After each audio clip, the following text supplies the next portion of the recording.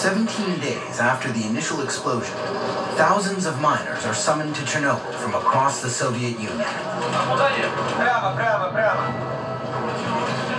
Their mission? To approach the reactor through what is now the only possible path, underground.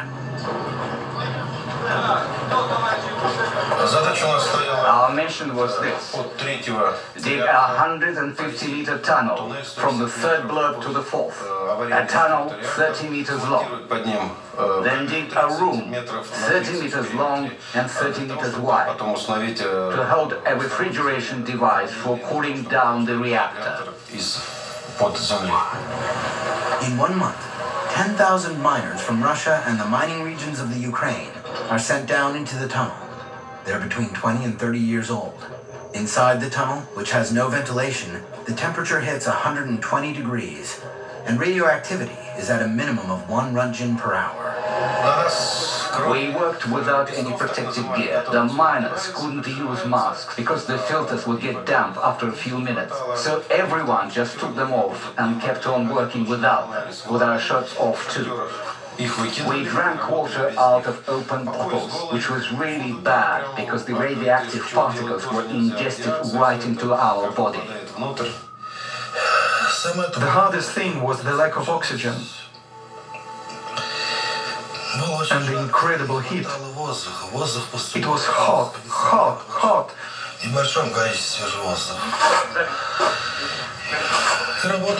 And we had to work really fast, at a crazy pace, faster and faster. Battalions of 30 miners relieve each other every 3 hours, 24 hours a day. In just over a month, they dig a 500-foot tunnel, a job that in a mine would have normally taken 3 months. The most dangerous places were not underground. There wasn't as much radiation below the reactor. But as soon as we came up, we had to run even faster.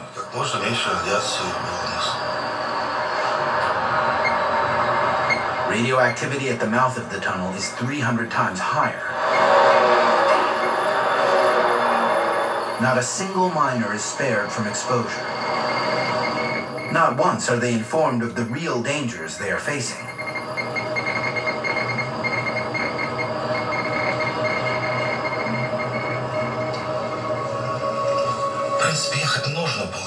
Someone had to go and do it. Us or someone else. We did our duty. The miners accomplish their mission, but the cooling system is never set up below the reactor. The underground room is finally filled with cement to solidify the structure. The official position is that each miner received 30 to 60 Roentgens, but survivors claim they received up to 5 times that amount. It is estimated that a fourth of these men died before the age of 40. 2,500 lives lost that don't appear in any official statistic.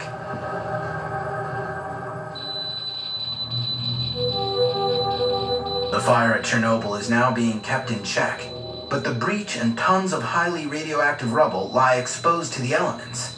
It is urgent to cover the broken structure and clean up the zone. But for that, more men will be needed. Many more men.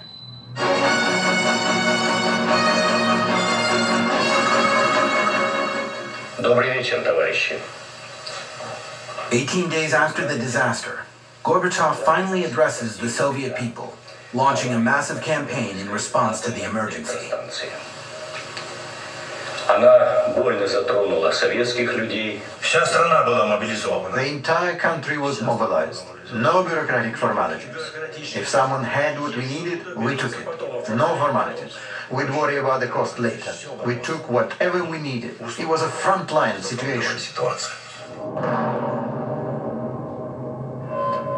General Nikolai Tarakhanov is sent to command the land troops. In 1 year, 100,000 soldiers and officers passed through Chernobyl. They were all reservists. They were summoned up by top administration in their cities and sent to the front. и отправляли на Чернобыль. Military personnel or civilians, officers or simple soldiers, all of them are liquidators. A term invented for the Battle of Chernobyl. Their mission, clean up, liquidate the radioactivity. Igor Kostin was one of 5 war reporters authorized by the Kremlin to cover the battle. A first in a country that kept everything hidden. 3 of his colleagues are now dead. There were no titles, no ministers, generals or soldiers. No one was saying, I'm a general, do what I say. Everyone was honestly doing what they could. And so the operation named the liquidation of the Chernobyl accident was set in motion. 100,000 troops, as well as 400,000 civilians, workers, engineers, nurses, doctors, and scientists from every Soviet republic passed through Chernobyl. The Soviet Union is waging its last major battle. 500,000 people. The troops in Chernobyl were bigger than Napoleon's. But our army got contaminated. From the sky, helicopters dropped tons of a sticky liquid dubbed Berber, a mixture that coagulates and plasters the radioactive dust to the ground. Meanwhile, brigades of liquidators are put in charge of cleaning up the zone, and house by house, removing the layer of radioactive dust that covers everything. The last villages with people still remaining in the zone are evacuated. The houses are knocked down one by one and buried. Around the plant, a colossal operation is set in motion. It goes on 7 days a week without a single day off.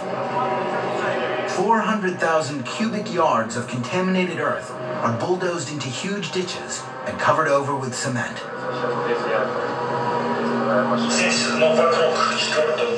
This spot, around the 4th reactor, is where the most dangerous missions of the zone took place. 8 weeks after the explosion, the liquidators tackle the heart of the problem.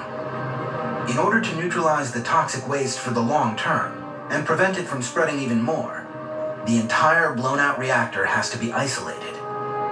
Lev Bakarov was one of the engineers who designed the enormous structure that would entirely cover the 4th reactor. A sarcophagus of steel and concrete, more than 550 feet long and 215 feet tall.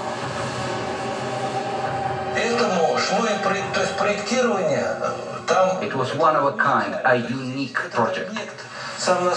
No one had ever built such a structure in a zone this radioactive. You could only work a few minutes at a time. That had never been done before.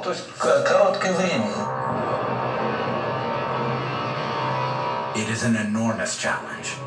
How do you build a monumental structure in a place where humans can work for only a few minutes or even just seconds at a time? This utterly new situation will require more improvisation from the liquidators and put more lives at risk.